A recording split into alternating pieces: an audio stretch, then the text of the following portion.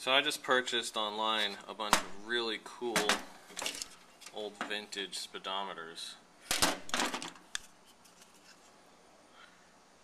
And I was going to use one of them on this bike.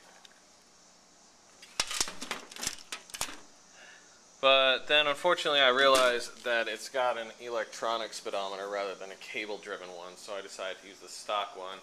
But I still ripped all that stuff out of there. And then made a little bracket just to hold it in here. I think it looks pretty slick.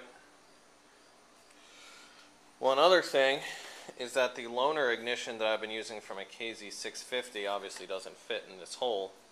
So I went and had the ignition rekeyed. Now, when you rekey the ignition, see, this is the stock ignition. I just got it rekeyed. When you rekey the ignition on these old Kawasaki's, you'll notice right here is stamped a little code. And a good locksmith can take that code and make a key for it. It only cost me $14 to do this.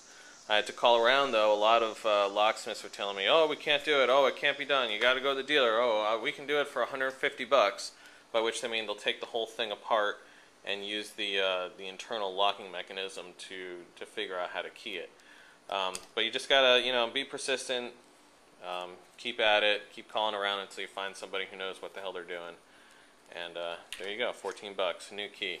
Also has the advantage of working in the tank lock and the seat locks. If I decide to hang on to those, it's all one key. So, not too shabby. This is my bobber dashboard for the time being.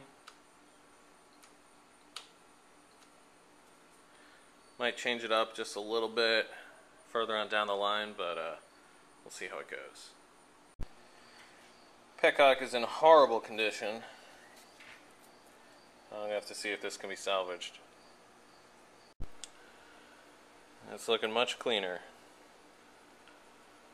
Now for the reassembly. I don't know why I think this little thing is so fucking cool, but I definitely do. Alright, that's all for today.